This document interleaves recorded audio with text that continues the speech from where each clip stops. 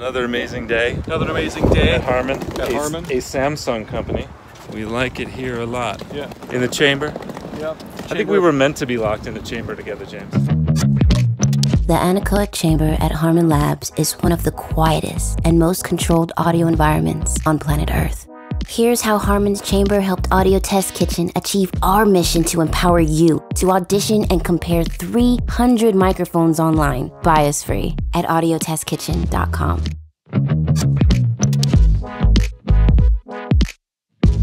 So first thing you might be wondering is why an anechoic chamber? And maybe before that, what is an anechoic chamber? Well, come on in. You might be able to hear the sound difference.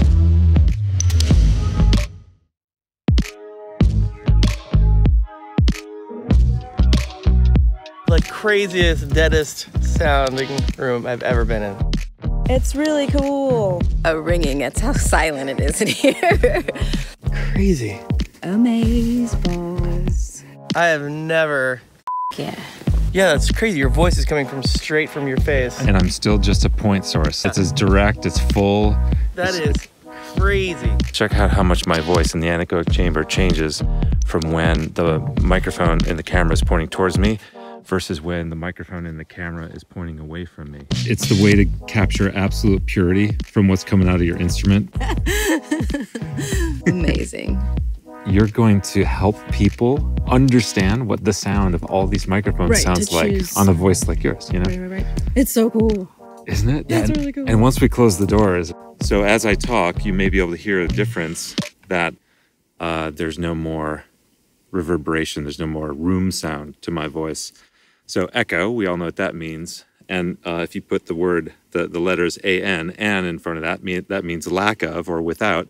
So this is a room without echoes. Why is that useful? For Harman, when they're developing loudspeakers and microphones and headphones, you want to be able to take the room out of the equation and only measure what either the driver is doing or the loudspeaker is doing or the microphone is doing. And that's exactly what we've done here. We've done that in two ways.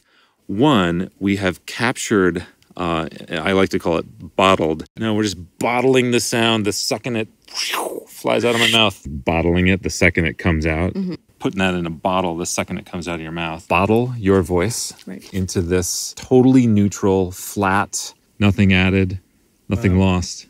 So the room is the nothing added part, and the microphone and the, this high-end AccuSound cable, the Grace preamp, that's the nothing lost part. Bottled are vocalists with a flat or neutral microphone, in this case, a Schoeps MK2 Omni, and then also in another similar space, we used a DPA 4011. So when we bottle that vocal, we want only the pure essence of that vocalist to come through into the recording with no room sound, reverberation, standing waves, any of that to color what we're hearing from that voice. Who wants tests? We licking off shots in the West. We make believers of the best, lay the weak to rest. It's Southern California. One break, two hearts, 3 days forever, you'll be gone. Really what we're doing is like a form of time travel, because when we capture that voice midair, just as it's emerging from that vocalist's mouth and head and chest, we're capturing a moment in time that for our process, then we're suspending time for a moment, and then we're going to let that voice out into each one of the over 200 microphones in Audio Test Kitchen's first library of large diaphragm condensers. How we let that voice out, one performance without any variables into each microphone one at a time, is by taking a regular studio monitor, and come around and see a picture of this. This might look like any standard studio monitor, in this case an Atom S3H, but we have turned this studio monitor into a surrogate for the human voice and a surrogate for an acoustic guitar. By measuring its response and anything that is not exactly pure, exactly flat, we've been able to, with the help of Harman, correct that with a really simple filtration. It's very standard in our industry to make it so that whatever we put in is exactly what comes out. This filter will correct your reamp speaker so that it reproduces at your measuring position the same signal that you would have got had you the actual source. So if you had next to each other a person singing and your reamp speaker, and you had your microphone in the same exact place relative to each, you could basically switch from the real source to the reamp source with this corrective filter, and you wouldn't hear any difference. Sounds like a good filter to be using. Yeah, it is. And this room, being one that doesn't add any color, it doesn't add any reflections, allows us to do that time travel, to essentially capture a moment in time with a vocalist singing in here, and then to store it for however long we need in Pro Tools, and then one at a time, play that voice through the surrogate voice into each microphone at an exact position in space for each microphone. And that's what I want to show you next. I want to show you how every microphone gets placed in the exact perfect sweet spot where we did all of our measurements and the point in space where we did all of our corrections. It's that one sweet spot where we know that not only is the response flat, but also it means that when you're going through the Audio Test Kitchen library, every microphone, the only differences you're hearing are the differences between the microphones themselves. There's no difference in the A to D, there's no difference in the mic cable, there's no difference in a slight angle, there's no difference, first and foremost, in the human performance. So even the best vocalist, if they were able to sing the phrase, sing the song exactly the same every time, there's going to be subtle performance variables which will, no matter how much you want to try to ignore them, will throw you off and think, oh, I like that one better, or I don't like that one better. We've eliminated that variable. So the only variables you're hearing are the differences between the mics themselves. So let's take a look at how, what our process is and the methodology we've developed over the last couple of years for positioning these microphones in the exact same spot. We implement two different lasers in what we call our laser positioning system. So this laser is responsible for ensuring that the microphone is placed exactly down the center of these drivers. And you can see we make sure that everything is continuously calibrated, and this is the very beginning of the day. We're just starting out. So what I do regularly at the beginning of the day and regularly throughout our process is ensure that every laser is where it's supposed to be. We make marks on the wall, we take measurements, so that our positions are exactly correct and repeatable every time. So this is a horizontal positioning and centering laser, and I want to show you why that's important. This loudspeaker has been a real advantage to us because of its directional, because of the loudspeaker array. These two woofers, the same information is coming out of them at the same time, and what they effectively do is join acoustically as if they were one woofer whose point source and acoustic center is actually centered right on this mid-range and tweeter. So it's as if the woofer were right here in space. That's acoustically how the speaker operates. So that means that when we place a microphone dead center in between there, we're actually getting the low frequencies, mids, and highs all arriving at the same time right here at where the microphone is positioned in the sweet spot. Now the second laser over here, this is interesting because a quality you may notice about the way this room is constructed. There are compressed fiberglass wedges all around. This whole room is a steel box that's isolated and separate from the building. So it's not prone to external vibrations. It's not prone to, there's no sound that will be allowed in here.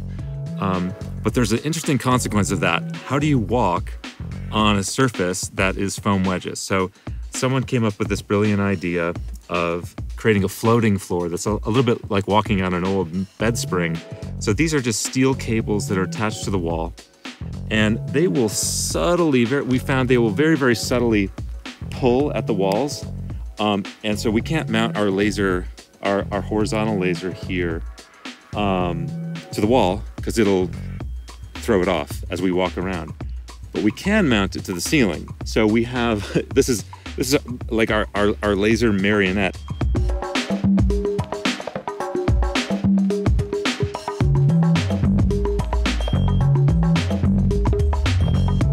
It's suspended and it's actually hitting an exact point in space over here. If we follow the laser beams, it's hitting the exact point in space that we want to. Next thing I do, I'll show you where the rubber meets the road and how these two lasers help me position this mic in the exact right spot. So I've got my Fort 14 with a shock mount and a quick clip. First thing I do when I walk into the room is I grab the mic cable and plug it in. This is a phantom powered microphone, so we'll power it up after we position the mic. And that quick clip goes in there. We make sure it's connected. And I'm just going to step to the side a little bit here so you can see how the lasers are interacting with it right now. You can see that we're pretty close on the rear centering, we're a little high, and we're a little far forward. So I'll show you how that gets adjusted. So first thing I'm going to do is get it a little closer front to back. And I just, I'll show you guys that this latch leg stand actually really helps us position the microphones, because not only is it a really sturdy, robust stand, and wherever you lock it in, it just stays, but it also allows me to isolate the movements down to one direction at a time. So I'm able to just very easily slide forward and back without adjusting the height, without adjusting the angle or the pitch. I'm going to adjust the height right now and get this microphone a little bit lower. And it's funny because as I'm talking on this video, I can hear that I'm talking kind of loud, because normally when you're talking in a room, you get acoustic feedback. You know, you get a bounce off the walls and you can kind of tell from those reflections and echoes how loud your voice is. But right now, my voice is, I'm getting no feedback. So I'm kind of like, I'm almost like overdriving my voice. Okay, so now you can see that we've hit an interesting point here. So we've hit a white strip of tape on the side. Now that does not come with the mic, as you know. That's a mark that we made in advance that you know, with some of these microphone grills, they're really opaque and it's hard to see exactly where the diaphragm or the capsule of the mic is. And we're not just making sure that every microphone is in the exact same position as the next one. We're making sure that every mic diaphragm is in the exact same position as the next one. Then we can be sure that it's getting the exact same information. So this white strip of tape doesn't have any acoustic effect on the microphone, but what it does is it gives us a guide for where to paint that laser line, and it tells us exactly where the center, height-wise, of the diaphragm is. And you can see that I'm a little high compared to where the tape strip is, but I always, for every microphone, I also I double check and see where the laser is painting across the diaphragm if I can see it through the grill. And in this case I can. The tape is really accurate, so I'm going to lower the stand to be right there on the spot. I just have to raise it a touch, and it's really nice. I can get just such really good accuracy out of the latch leg. And now I'm a touch high on the mic. I'm gonna bring that down just a smidgen. And meanwhile, I'm watching these other angles, and I'll show you from this direction one other point of adjustment, and that is this rear laser to give me my centering, left, right. You'll see that laser's bouncing a little bit. That's because it's connected just ever so subtly also to the suspended floor. But we created, if you pan down here, you can see that we created a microphone stand platform that is attached to this speaker stand platform right here, which is really the only point in the room that's anchored to the foundation of this anechoic chamber. So that's allowed us to have a really stable starting point for our mic stand.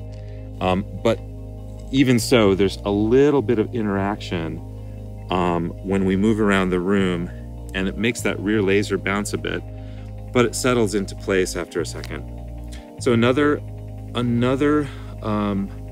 adjustment I make is I come to the front, and when I say there's a whole team of us here with Audio Test Kitchen, each with our own reamp chamber.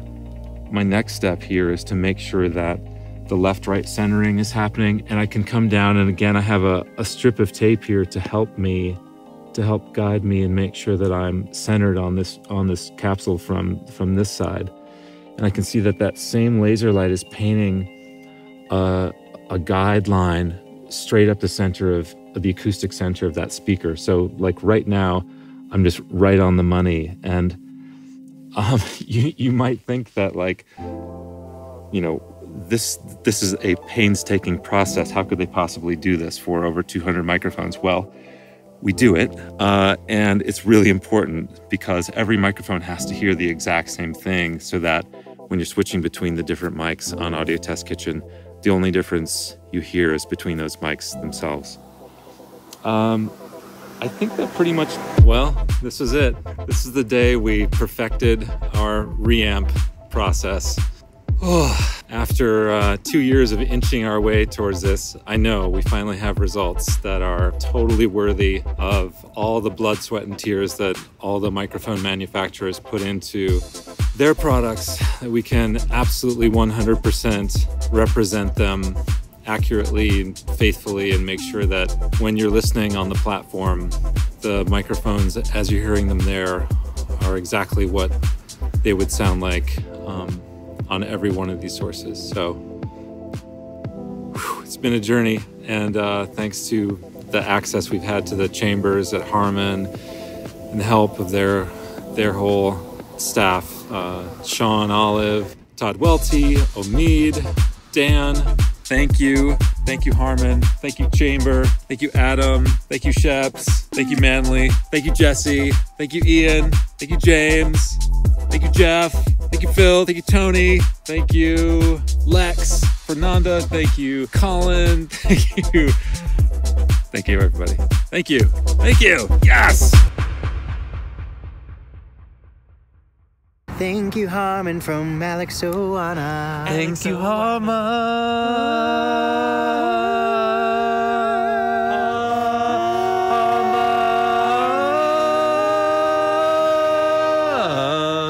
Yeah. Good night. Audition these and hundreds more. Find your favorite microphone or just explore at audiotestkitchen.com.